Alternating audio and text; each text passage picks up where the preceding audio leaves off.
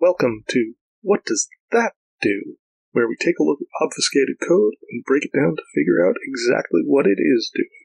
Let's get started.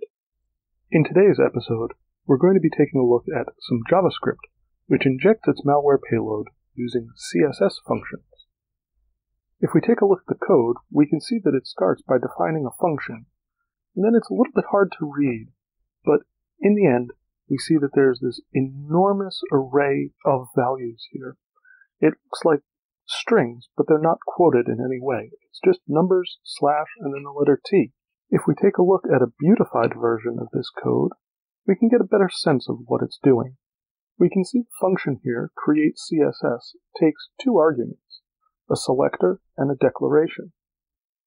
And then the first thing it does is check the user agent of the browser, checks to see if it contains MSIE or Opera and Windows in the user agent string, before it goes on to create a new style element, and then if the IE check is false, it simply adds the selector name and the declaration to the HTML content of the style node, before adding that style node after the first head element within the document. If IE is true, and it's able to retrieve style sheets from the document itself, it then selects the last style node, and if that's an object, it adds the new rule using the add rule functionality. Now that the function has been defined, we call that function with #va as the selector and background URL data string from carcode as the declaration. It's important to note that background :URL (data : is a perfectly valid declaration for CSS content. However, following it with string from carcode is completely invalid. Moving on, we define UCYQ to be null, and we retrieve all of the style sheets into the R variable before looping over all of those, and for each style sheet, we retrieve the rules either using CSS rules or .rules, and then we loop over all of those rules, searching for the selector text that matches #va. When we find the rule that has a selector of #va, the first thing we do is set the text to a new variable, and then check to see if it matches S followed by any number of characters other than double quotes and close parentheses, which gets set to a group, and then we assign that group to UCYQ before we take the selector text and assign the substring starting at position 1 to ZIO. So now we have UCYQ set to string.fromCarcode and ZIO set to VA. Once we have that, the script creates a new date object set to 2:21 and 4 seconds on November 3rd, 2010. And then we assign the seconds to the variable t. Now that we know that t is equal to 4, we see that this array is just a whole series of math operations, dividing each of the numbers by 4.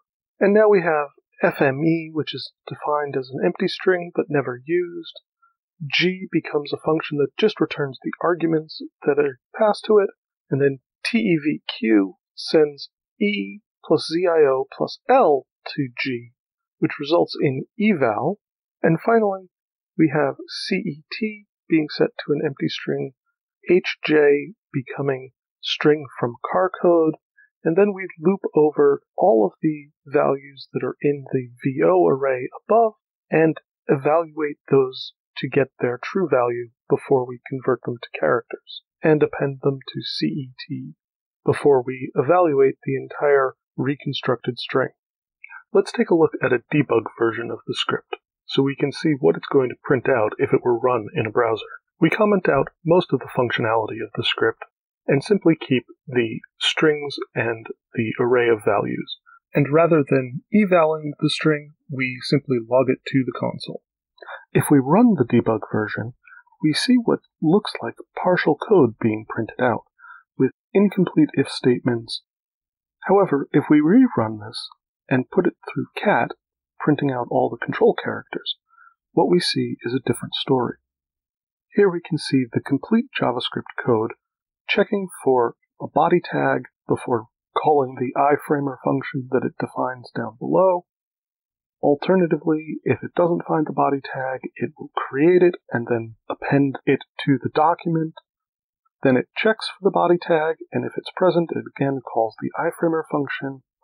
Otherwise, it simply writes out a small 10 by 10 pixel hidden iframe in the top left corner, and all the iframer function does is use createElement and setAttribute to set up the iframe element itself before appending it to the body tag.